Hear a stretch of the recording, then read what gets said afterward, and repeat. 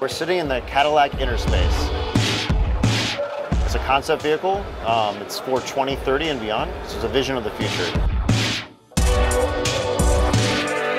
So as you can see, there's no steering wheel in the vehicle, so it's an autonomous vehicle, fully electric, fully autonomous, level 5. And if you notice in the seats here, there's a biometric sensor.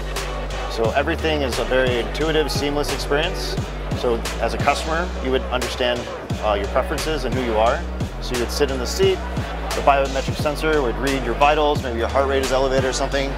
We're looking at an example of a meditation experience right now. It's a multi-sensory experience. So there's a scent diffuser in the vehicle, as well as speakers for audio and just visuals and haptics in the seat as well.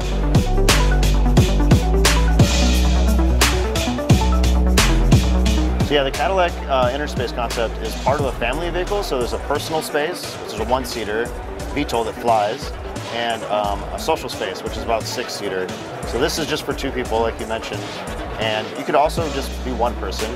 So it's just a different experience compared to the other vehicles.